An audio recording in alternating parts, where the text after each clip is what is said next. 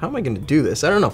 Okay, well guys, you might not have realized this, or maybe you have, but in the last couple of months, I've been on a hell-bent mission to find the best budget air coolers. Now, I've been through everything from some random AliExpress coolers to the Noctua U12S Redux, and that's sort of all brought me to this. It's a cooler that a lot of people are talking about, but I wanted to bring one in to see how it would do on our test benches. Now, this is the Vetroo V5, and the amount of pain that I went through to actually get this thing here is unbelievable. I mean, there's been packages lost, there's been all sorts of stuff going on, but one finally arrived. The reason why I'm a little bit passionate about this one is because it combines so much things that people are looking for nowadays into a single cooler that costs about 30 bucks or a little bit less if you can find it on sale or with a coupon on Amazon. So first of all, it's got a blackout design and it's got an RGB fan on it, and yes, I know RGB puke, whatever, but at the same time, it is a selling point. And let's be honest, this thing has been made super famous by Jace 2 Cents and a bunch of other YouTubers, but I wanted to bring one in, set it up on our test bench, and see how it went. So we're gonna get to that right after a message from our sponsor. Do you want your processor to feel immense pressure and incredible cooling? Gotta get the Glacier 1. The Fantex all-in-one coolers come in 240, 280 and 360 variants with the all-new Outtakes pump design that's as powerful and quiet, plus this infinity mirror cap that further muffles the pump noise and adds gorgeous ARGB illumination. You get an easy mounting system, high static pressure fans that you can daisy chain for simple routing, and a set of clips for tube management. Ooh, the Glacier 1 coolers by Fantex. Check them out below. So the first area that I really wanted to touch on here is, of course, the exterior design. And now this isn't your special sort of heatsink. It's a basic tower heatsink that's actually pretty compact, but this will fit in the vast majority of cases out there on the market, as long as you're not rocking like one of those super small ITX cases. But I did want to get a little bit more into the more unique properties, because for the price point, the Vetroo V5 is actually one of the first coolers that we've seen with 5 direct touch heat pipes on its base. And about that base, it's not super well finished. You never get the ultimate polished finish when you have an HDT base, but at the same time, it's really well done for the price point. Now, those heat pipes go up into a really dense fin array, and that fin array has probably the most unique feature about this cooler, and that is a stepped back section where some of the fins are actually wider at the top than at the lower portions. Now, the reason for that is the fact that you're able to mount this in east-west or northwest directions on an Intel system. On the flip side of that, you can't do that, unfortunately, on the AMD side due to the mounting brackets on this thing. Now, what about that fan? Well, that fan runs at about 1700 RPMs, but it's secret, and personally I think the reason why this cooler has been reviewed so well by so many other people is the fact that it has a pretty high static pressure envelope given its RPM levels. Now, I did allude a little bit to the installation, and that's what I want to get into right now. Well, moving on to the installation process, the first thing I wanted to cover is the installation hardware. The hardware that you get is an Intel backplate, and thank you for not using the pushpin installation process. You also get a really small tube of thermal compound, and now that thermal compound is probably good for about 2 applications. There's also 4 really small screws, and guys, do not lose any of these screws. That's because they are meant to attach the mounting brackets to the actual cooler itself. Now, for the mounting brackets, you get the usual AMD and Intel mounting brackets. I'm going to get into the rest of the installation process once I've actually taken care of all those screws. Okay, so with that out of the way, the next part of the process is probably the easiest. All you have to do is flip over the cooler, align each of the screws with the AMD installation bracket, and then just screw everything down. Now, I also wanted to mention very quickly fan clearance, and because this cooler is so compact, even if you have every single one of these slots populated, the fans will not touch anything. Okay, about that Intel installation process, and usually I don't really cover this because it's pretty straightforward, but Vetroo does need to improve this a little bit, especially based on the comments that we've seen online. And it all starts and stops with this bracket. Now, this bracket has these little arms here that move based on your socket type. So, you know, LGA 775 is one of these notches, LGA 1136 is another, and LGA 1150, for example, is the center one.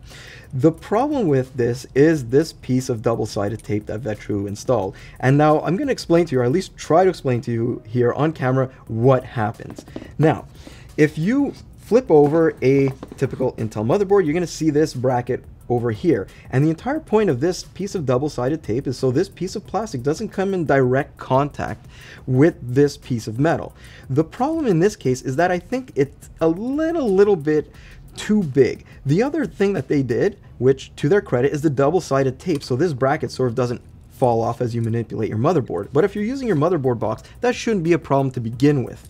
Now, what ends up happening here is when you pop it on, because of the thickness of that double-sided tape and how small these little studs are that come up, you'll actually see, actually I'm going to probably fumble around a little bit over here too.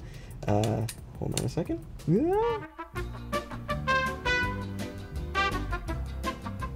Okay, after that cut, you can probably understand some of the frustrations here. What ends up happening right here, you can see, is that some of these studs, they come up through the motherboard without a problem, like these two right over here, but then in some cases, right here, they actually won't come through. Now, visually, you might actually see that, yes, this is totally okay to screw down, but it's not. If you start screwing this down with those screws that Vetroo gives to you, what'll end up happening is that there's going to be a ton of pressure on this part of the motherboard, and the PCB may crack, or you might get a short. Now, is there a way to go around this? And the answer to that is yes. Number one, I wish Vetroo would have given you a little bit higher studs.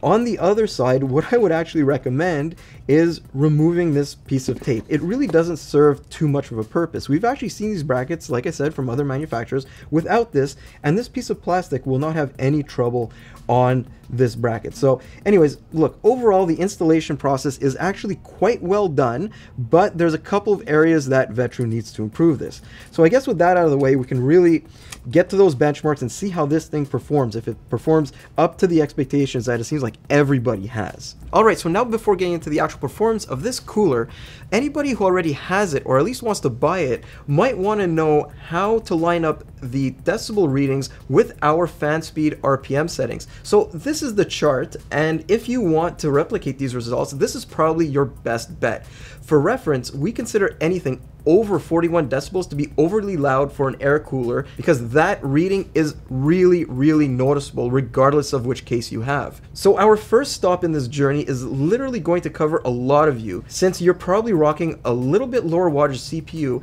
and that's why I've got this test here. Right out of the gate, the Vetroo V5 really impressed me, like a lot. At the very lowest noise levels, it falls right between the legendary U12S and the super cheap Snowman MT6S I reviewed a few weeks ago, and I was really impressed by that one too, actually. From there, it continues pretty strong until higher RPM levels, where it sort of falls behind a lot of the other coolers. But looking at a more static chart at a nominal 38 decibels, and the V5 is right in the thick of things, battling it out with some of the best budget coolers I've tested so far. And that's a really good start to testing. Now, moving on to 125 watts, and this covers a lot of mid to higher end processors from both Intel and AMD through a bunch of different generations. And the Vetroo V5 posts absolutely amazing results here too, at low noise levels, and only ends up getting beat by the Noctua at 38 decibels and higher. But I also want to mention that as we go through these reviews, especially for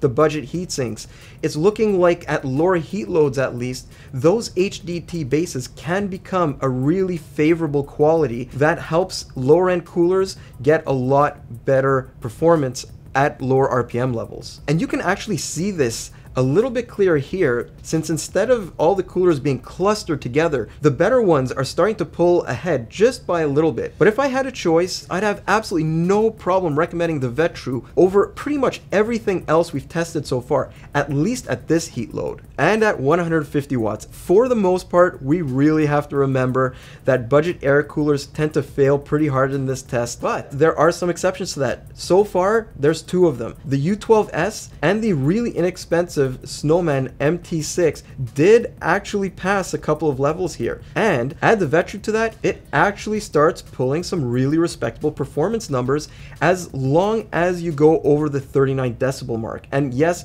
over the 39 decibels, it does start getting a little bit louder, but at the same time, it progressively gets lower and lower temperatures as fan speeds increase. I can't stress this enough. This is really impressive considering the $30 price point here. But but would I recommend it in this situation? And the answer to that is not really, since it needs to get loud in order to put up acceptable numbers, or at least numbers that we deem acceptable. I mean, if you already have one, at least you don't have to worry about throttling at higher RPM levels if you upgrade your CPU. Alright, so I guess with all of that done, I really have to sum this all up. And before I do that, I need to be really honest with you guys. I actually went into this review, and we all went into testing, really hoping to prove some of those positive reviews wrong.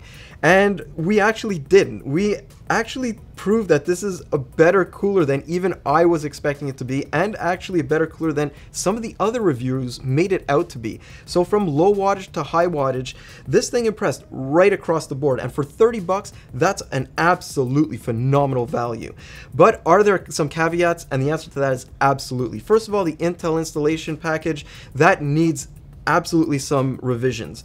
Vetroo needs to go back to the table, make just a couple of little tweaks, and it would be absolutely perfect. And the fact that they're not using push pins, or they're using some other wonky method, that's to their credit, especially in the budget cooler space. But speaking of budget coolers, we actually have a surprise coming up for you, because number one, this cooler will probably be the last single budget cooler review that we do, because we've been reading those comments, and I know that some of you are commenting right now, we want to see this cooler, we want to see that cooler, and they're all coming. Other than the ones that we've already tested, we also have, and the cameraman's going to start yelling at me at this point in time because I'm going off camera, we have the Outtakes Freezer 34 CO. We have the Pure Rock 2, and I'm going to try not to drop any of these. We have the SE224 XT. We have, the Gamax 400 V2. We have, which one is this one? The Freezer 34 Esports, and finally, the new boy on the block, that would be the Tough Air 310. All nice of catches. these, I know, right? Nice pitches. You didn't even hit the lighting. Good job, Snows. All right, so all of these are going to be as part of a roundup. So we have almost like a compendium of all of the best CPU coolers on the market in the sub $40 price range. So that is coming really, really soon, and I can't wait to see you guys in that one. I'm Mike, and I'll see you soon. I'm Snows, and I'll hear you soon. No, Snows. Maybe you can do that. Anyway, I can't. It's like talking to yourself in the mirror while brushing your teeth. The two things don't go together. Please hold. What? Okay, how am I going to do this? I don't know. I can't say RPMs. Okay.